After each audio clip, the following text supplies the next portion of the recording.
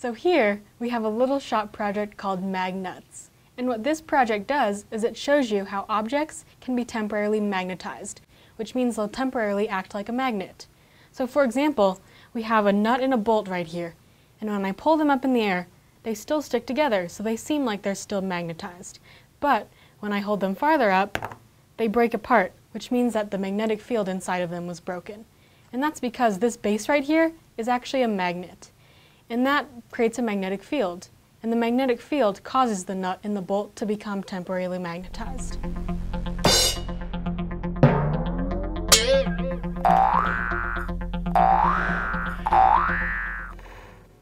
Another interesting thing you'll notice is when I put a nut on the base, it's not really magnetized to the base too well. I can easily move it up and down. But when I add a second nut, the two nuts stick together very strongly, but they still don't stick to the base very well. If you wanted to make this project at home, you'd need a large ceramic magnet. And this one you can find on the internet. The one we have is 4x6. And then you also need nuts and bolts, or other metal objects that can be temporarily magnetized.